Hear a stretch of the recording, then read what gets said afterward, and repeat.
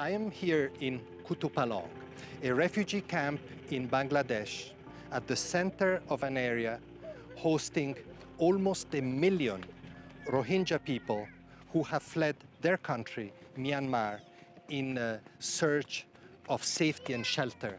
I would like to extend my warmest wishes to the millions of families observing the holy month of Ramadan around the world, a blessed period that reflects the essence of human solidarity and of empathy, reflection, and for many, giving. The holy month of Ramadan conveys a very important message today which we must not forget. May what unites us prevail over what divides us. Ramadan Kareem.